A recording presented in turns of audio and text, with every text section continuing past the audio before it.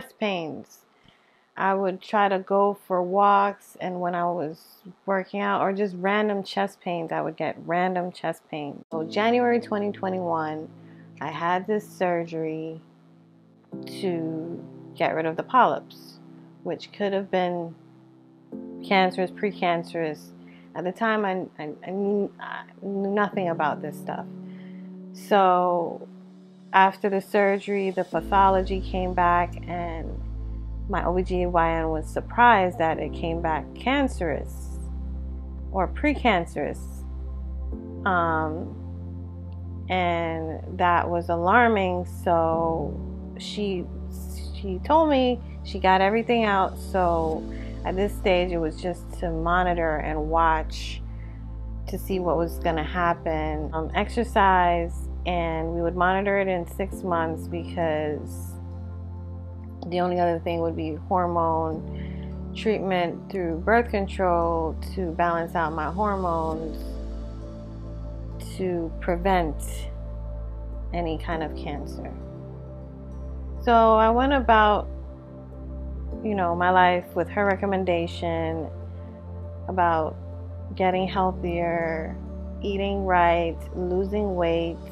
Started to do all of that because I was being bad with my diet and eating stuff I know I shouldn't eat, like a lot of sweets at night, and not exercising right. So I started to exercise. I cut out a lot of the sugary stuff that I was eating. I fasted for the whole month of March. Every Wednesday I would not eat for 12 hours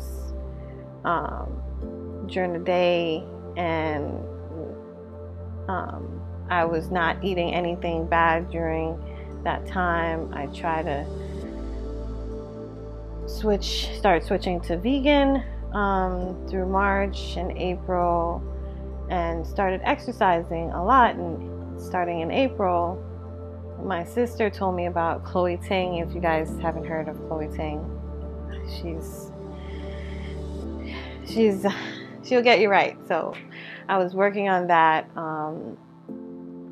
and I noticed that I wasn't losing weight, and in actuality I was very bloated, and I've never felt this way before. So I didn't know what to think. I just thought it was like me getting older.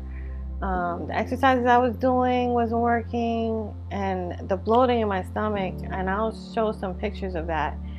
It was just like getting really bad after going through April, and again I was getting irregular periods after April going into May.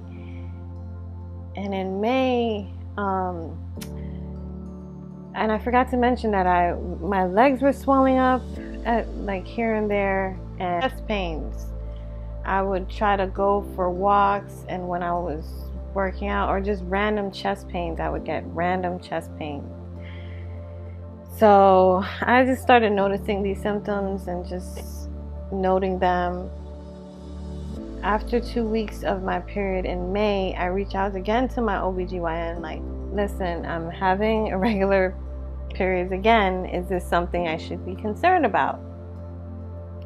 At that point, I had already made an annual appointment to do just a normal checkup, and they told me to just keep logging my cycle, and we'll discuss it in the next appointment, which by that time was in the beginning of June.